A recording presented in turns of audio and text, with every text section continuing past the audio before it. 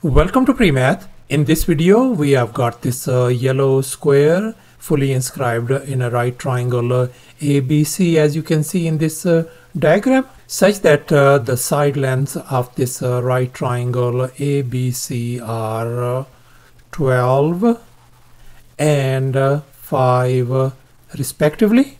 And now our task is to calculate the area of this yellow square.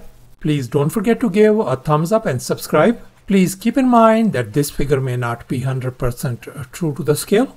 Let's go ahead and get started. And here's our very first step. Let's focus on this bigger right triangle ABC. We know its side lengths are 12 and 5, and this side length is unknown. So therefore, we are going to apply the Pythagorean theorem. And here's our Pythagorean theorem: a square plus b square equal to c square. Let me go ahead and label this longest leg as c. I'm going to call this side a and this side b. So let's go ahead and fill in the blanks in this Pythagorean formula. A in our case is 12, so this is going to become 12 square plus b is going to be 5 square equal to c square. So therefore c square equals to 169. Let's go ahead and undo this square by taking the square root on both sides. This square and square root, they are gone, so c turns out to be positive 13. So thus our hypotenuse BC turns out to be 13 units. Instead of using the Pythagorean theorem, we could have used Pythagorean triplets, 5, 12 and 13. If we have these numbers 5 and 12, and then our longest leg is going to be 13. And here's our next step. Let's assume that alpha and beta are our two complementary angles. In other words, the sum of these angles, alpha plus beta, must be equal to 90 degrees. Let's assume that this angle is alpha. We know this is a 90-degree angle, then this angle has got to be beta. And now we know that this angle is 90 degrees, so therefore in this triangle, this angle has got to be angle alpha. And we know that this angle is 90 degrees and this angle is alpha, then this angle has got to be beta. And in this triangle, if this angle is 90 degrees, this angle is beta, then this angle has got to be angle alpha. And now we know that this angle is 90 degrees, this angle is alpha, then this angle has got to be angle beta. And here's our next step. Let's assume that this side length AE is x units, and this whole side length is 12. So therefore this side length EB is going to be 12 minus x. And now let's assume that the side length of this yellow square is L.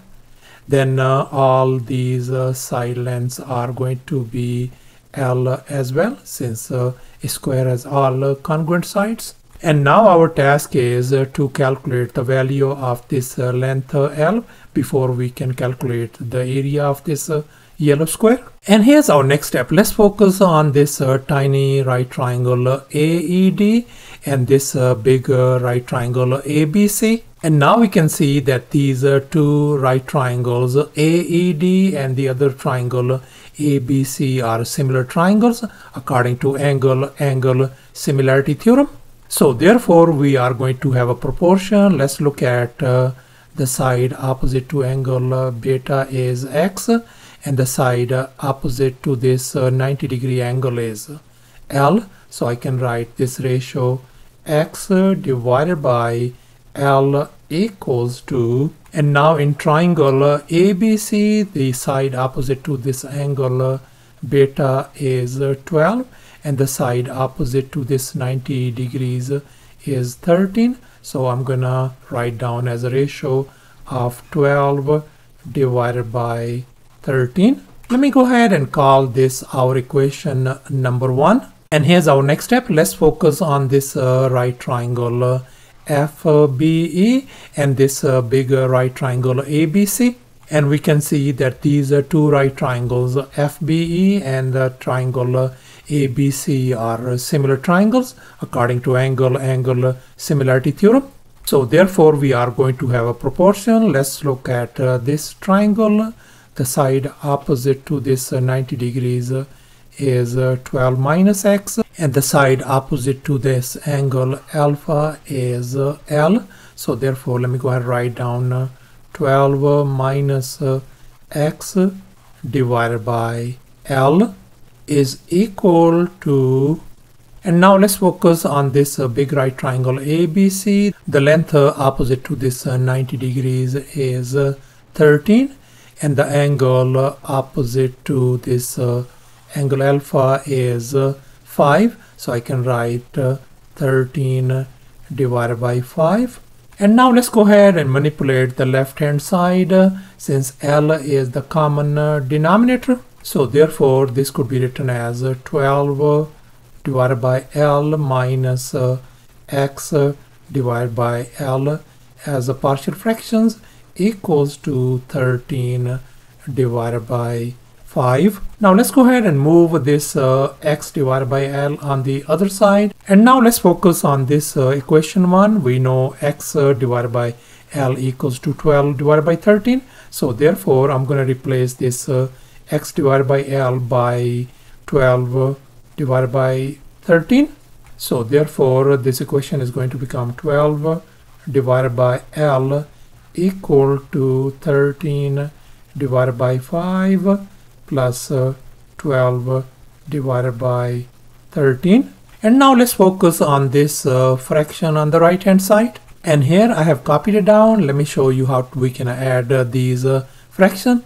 We are going to use a criss-cross method. So we're going to have 13 times 13 is 169, and then I'm going to put down a plus sign. Then we're going to go the other way around. 5 times 12 is 60, all over 5 times 13. We're going to multiply them the denominator, so that is going to give us 65. So therefore I'm going to replace this whole thing by 229 divided by 65. So therefore we can write 12 divided by L equals to 229 divided by 65. And now we are going to flip over both fractions. So we are going to have L divided by 12 equal to 65 divided by 229.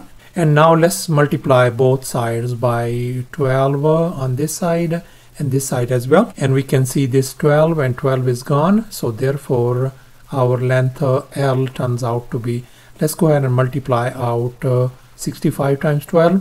That is going to give us 780 divided by 229. So thus the side length of this yellow square turns out to be 780 divided by 229. And now let's recall the area of a square formula. Area equal to S square, where S represents the side length of the square.